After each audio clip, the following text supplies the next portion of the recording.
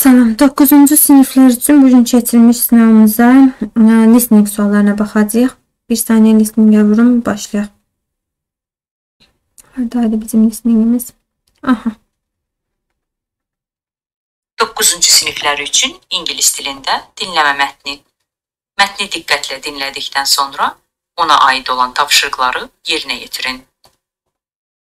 Chris Evert is one of the greatest tennis players of all time. She was born in Fort Lauderdale, Florida in 19... Demək, 4-də B variantını dedi. Bizdə 4-də soruşur, not given, verilməyən hansıdır? B variantını dedi, demək ki, bunu götürməyəcək. Davam eləyək. 1954. The weather in Florida is suitable for outdoor sports, so Evert was able to practice her tennis. Suitable. The weather of Florida is suitable. Yəni uyğundur deməkdir. Amma inconvenient uyğun deyil deməkdir. Demək B variantı nəymiş? Səhv imiş. Bizdə də səhv olan variantı soruşur. Buna görə B variantı olmuş olur. Tamam eləyək. Tennis all year long. She's able to perform in Fort Lauderdale, Florida in 1954. The weather in Florida is suitable for outdoor sports. So Evert was able to practice her tennis all year long. Y variantında deyir couldn't practice. Amma listeningdə deyir ki was able to practice. Yəni bütün il boyu praktika edə bilib, tenis oynaya bilibdir.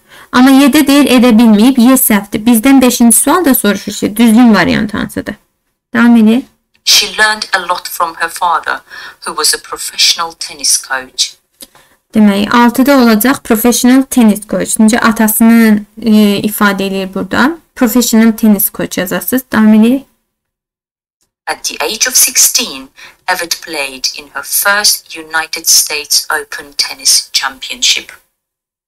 She did not... At the age of 16 deyir. Amma burada nə yazıb? 20. Onda D variantda səhvdir. Davam edək. Evert 16, Evert played in her first United States Open Tennis Championship. She did not win that year, but she eventually won the... She did not win, but D variantı düzüymüş. Səhv olanları soruşurdu, ona görə çıxmışdıq. Sonra davam eləyək. She did not win that year, but she eventually won the US Open 6 times. Evert achieved her first major victories in 1974 when she won the Women's Championship in two... Demək, 1974'ü dedi. A düzdür. Bir saniye.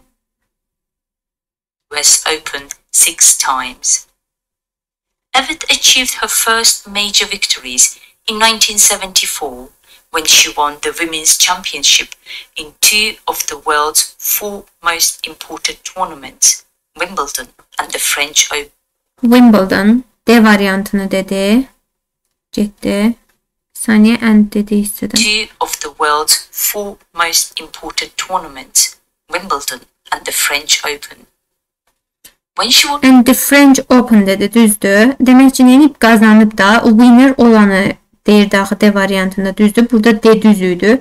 Demək French Open'ı da əlavə elədi. Orada da qazanıbdı deməkdir. Amma burada nə verib C-də? Couldn't win. Qazanmayıb deyir. Onda C səhvdir. Davam edək. She was 25 years old. She married John Lloyd.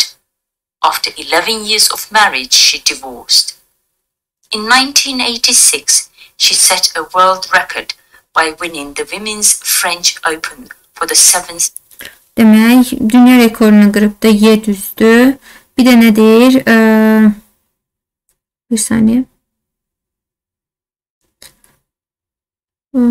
Unuttum.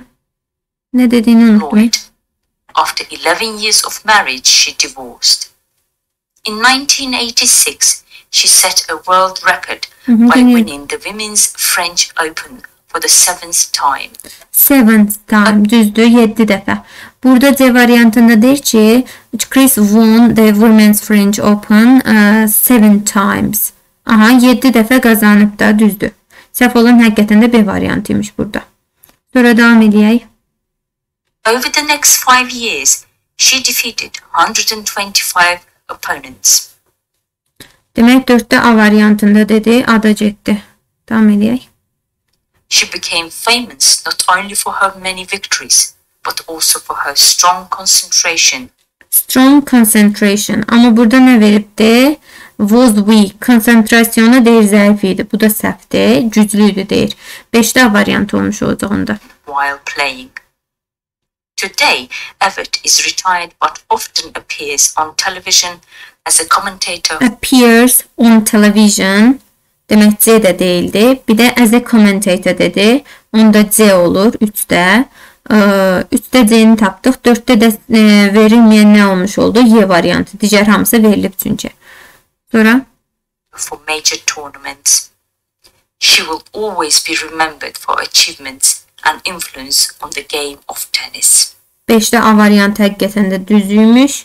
4-ü dedik, 3-ü dedik, 2-ni dedik, 6-nı da demişik. Yaxşı, mətn nə haqqındaydı? Bunu da artıq özümüz tapmalıyıq listeningə görə. Weather of Florida. Florida'da hava xeyir. Women Championship. Qadınların çempionatlığı xeyir. Bir qadından söhbət gedib. US Open Tennis Championship. Bunu da götürə bilmirik. Çünki bizə tək bir insandan söhbət gedib də Krisdən. The talented player, bacarıqlı oyuncu tamamilə düzdür. O qız da bacarıqlı idi. 7. The world record, dünya rekoru. Təbii ki, biz də bunu götürə bilmirik. Çünki dünya rekorundan söhbət etməyib. Buna görə cavabımız olmuş olur D variantı. Videonu bəyəndinizsə like etməyi, kanala abunə olmağı, şərhlər bölməsində öz fikirlərinizi bildirməyi unutmayın.